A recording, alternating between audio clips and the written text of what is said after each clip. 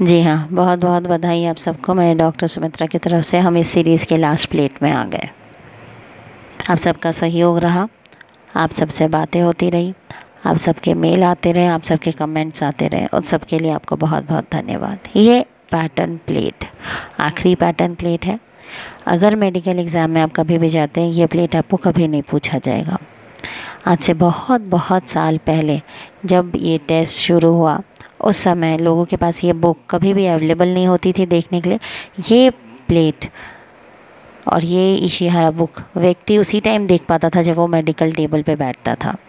तो उसको ये लास्ट वाला प्लेट दिखा के पहले जो वो अनपढ़ होते थे या नहीं पढ़ पाते थे, उनके लिए पैटर्न प्लेट्स पहले उस काम में आता था। अभी क्योंकि ज़्यादातर मेडिकल एग्जामिनर्स का ये मानना है कि काफ़ी सारे लोग प्लेट याद करके आते हैं, इसलिए वो पैटर्न प्लेट पूछने लग गए। बट पहले ये प्लेट उन्हीं लोगों से पूछा जाता था जिनको नंबर नहीं पढ़ पाते हैं, जो उतने पढ़े लिखे नहीं है कि नंबर आइडेंटिफाई कर पाए, उनको पूछा जाता था पैटर्न्स। तो सबसे पहले उस व्यक्ति को ये प्लेट दिखाया जाता था और बताया जाता था, भैया देखो ये इस तरीके से एक रास्ता गया हुआ है, तुम्हें ऐसा ही रास्ता आइडेंटिफाई करना है। ये बोलकर, ये दिखाकर फिर अंदर के पेजेस को खोला जाता था।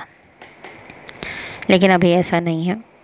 तो इस प्लेट के बारे में ज़्यादा नहीं बोलूँगी। अगर किसी को टोटल कलर ब्लाइंडनेस है तो भी वो ये प्लेट देख पाएगा। उसको अगर कोई भी आँख में कोई भी कोन सेल्स नहीं है, कलर आइडेंटिफाई नहीं कर पाता है, तो भी वो इस पेज को आइडेंटिफाई कर पाएगा कि ये ऐसे गया है।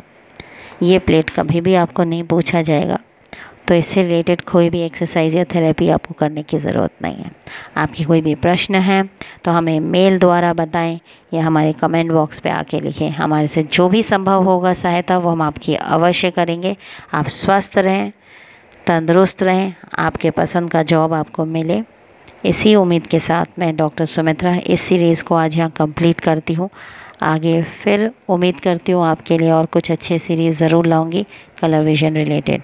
अभी के लिए इतना ही, धन्यवाद।